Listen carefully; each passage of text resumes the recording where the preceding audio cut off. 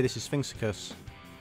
Today I'm going to talk about installing version 2.2.6 named Citadel of the Burst Reference Software, or BRS, wallet on Linux. This wallet, among other things, is required for viewing your Burstcoin account balance, sending Burstcoin, sending and receiving messages, etc. This is a local install, whereby the wallet will download a blockchain to allow you to sign into your wallet to access the data locally. This is considered much more secure than using online wallets, as you are not sharing your passphrase, which is your private key, with any third party.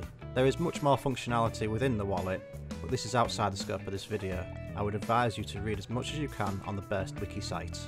You can obtain the required files from the GitHub location mentioned in the video description. The link to the latest version is also available from the Burst wiki website. Typically enough, as I edit this video, version 2.2.7 has just been released, but I'm not going to start from scratch and re-record the installation again, since the steps should be the same. I may do a short upgrade video. There is documentation available on the Burst wiki website for a step-by-step install guide.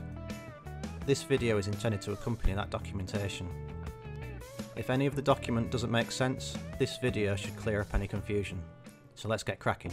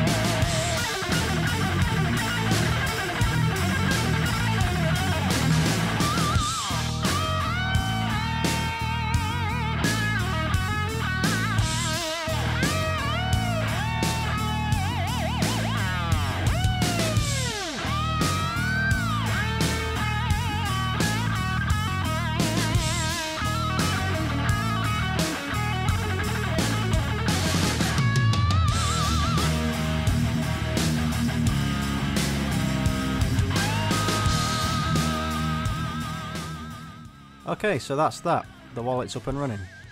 A few things to note. As I said at the beginning, at the time of making this video, 2.2.7 is now out, so please use that version. If you intend on running this full time as a node, then there are other configuration options to add. Also, the database and wallet will stop when you end your terminal session. To stop this happening, then you need to run it as a service. I'll make another video for the last 2 points. Thanks for watching, ta-ta!